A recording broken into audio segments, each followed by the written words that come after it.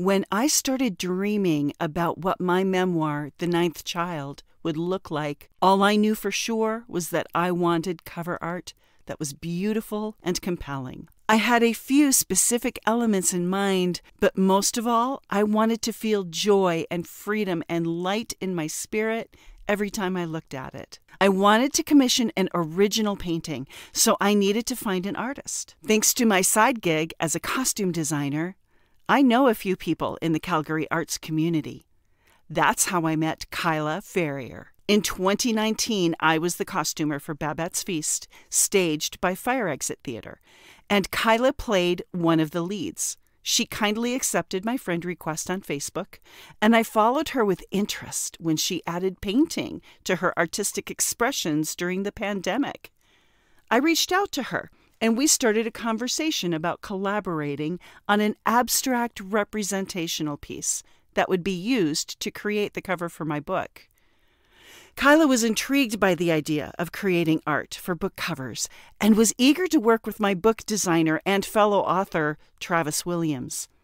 My concept for the art was influenced by a guided meditation with Liz Johnson at Nirvana Health using ARDR, audio reflex desensitization and reprocessing. Liz has a lovely, calming presence, which creates a safe and welcoming atmosphere in her office. We spent some time chatting about my adverse childhood experiences, ACEs, and what I could expect.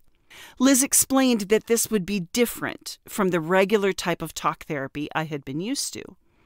Because ARDR takes a different approach, there was no need to go back to the beginning and drag up every detail of traumas experienced throughout my life. The main thing is, how have they affected me? I explained, as I often do, in a word picture.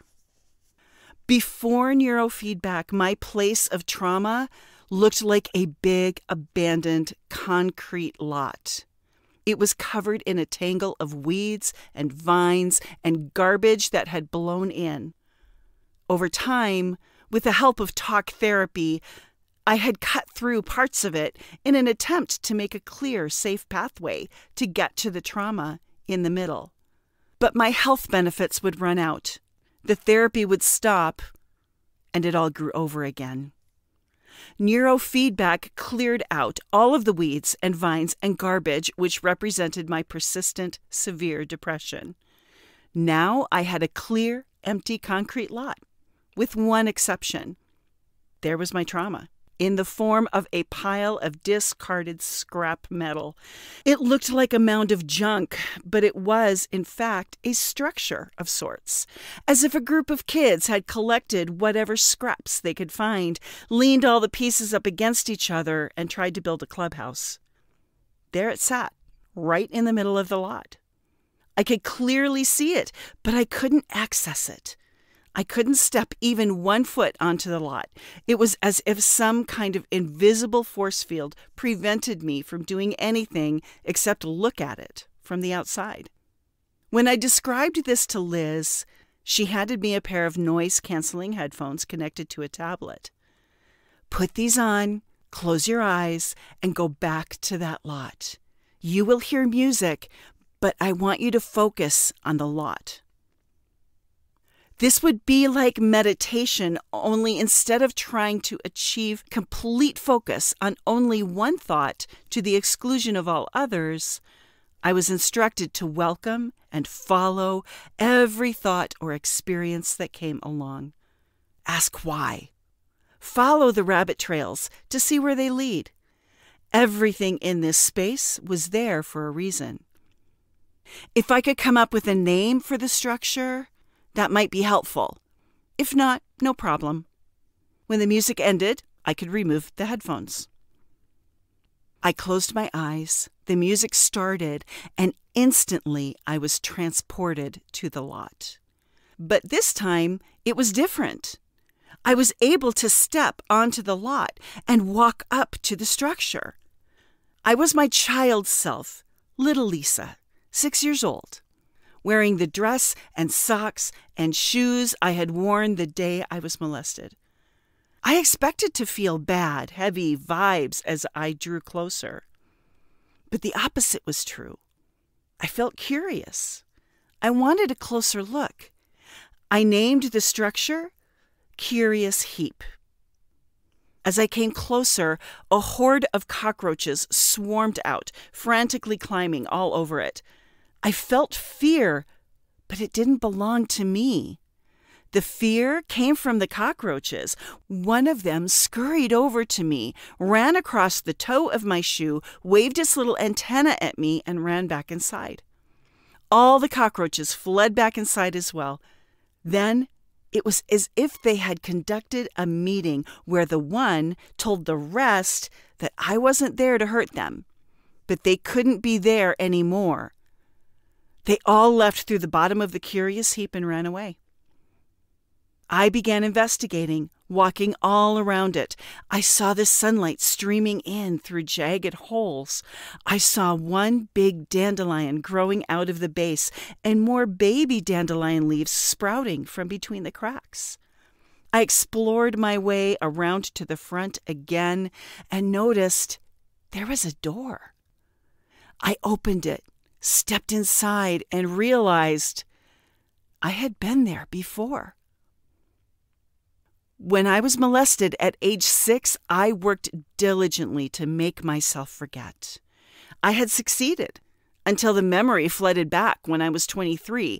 That was when I got a vision of my 6-year-old self shackled by my ankle to my little rocking chair in a dark, abandoned shack.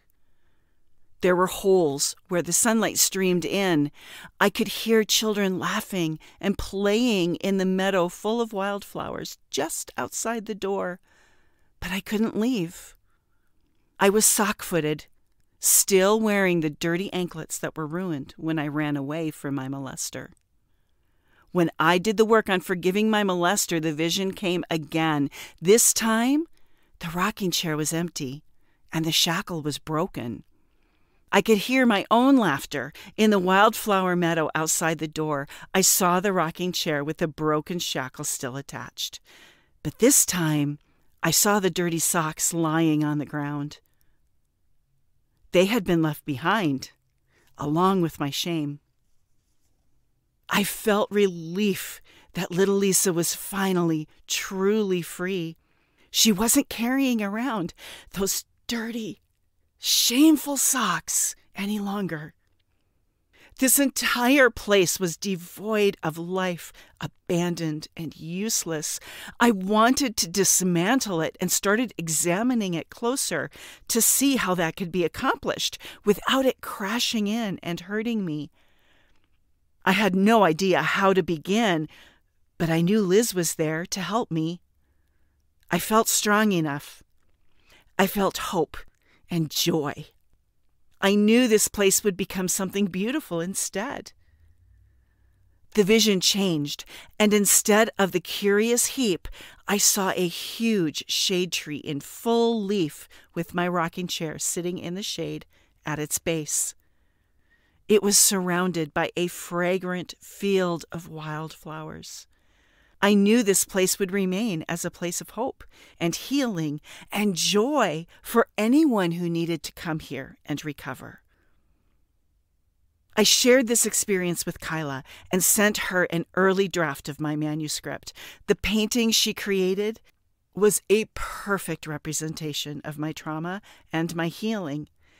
If you look closely, you can see my rocking chair in the shadows and my dirty socks laying on the ground as little Lisa runs toward the sunshine with her collie dog.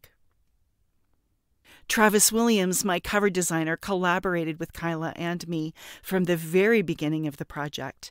He created a beautiful book cover using select parts of the original art.